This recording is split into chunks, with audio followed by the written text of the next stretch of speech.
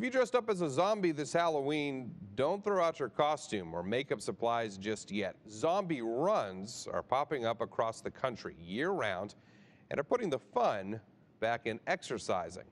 Matt Reed went on one of these races in College Station to see if he could make it out of there with his brains intact. Blood-curdling screams, gallons of blood, and tons of mud make up the muddy zombie run in College Station. Mom and Walking Dead fan Lana Ridman wasn't missing out. Zombie, great exercise, fun to be with fellow zombie people that love zombies.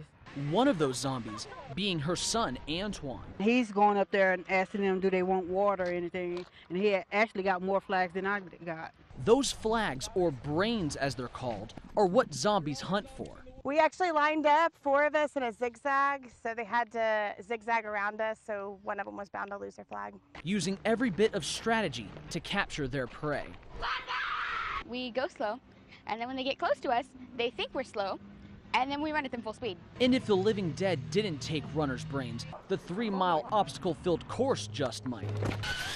And for humans, there truly is strength in numbers. Whoa! I hid behind my friend over there, so that's how I was able to avoid them. But could these tasty-looking runners avoid a zombie reporter? We're going to see if we can talk to some people about issues affecting zombies and humans and survivors. Let's go get some answers. How do you feel the Affordable Care Act affects zombies like myself? Sir, what are you running for?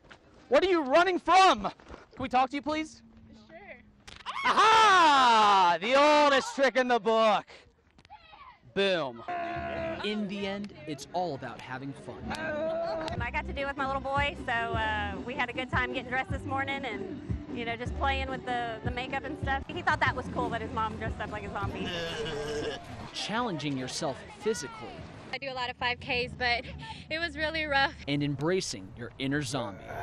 If I can do it, they can do it. In College Station, Matt Reed, KAGS HD News. I can't believe Matt used the old reporter trick to snag that flag. If they're a zombie, you know they're a zombie.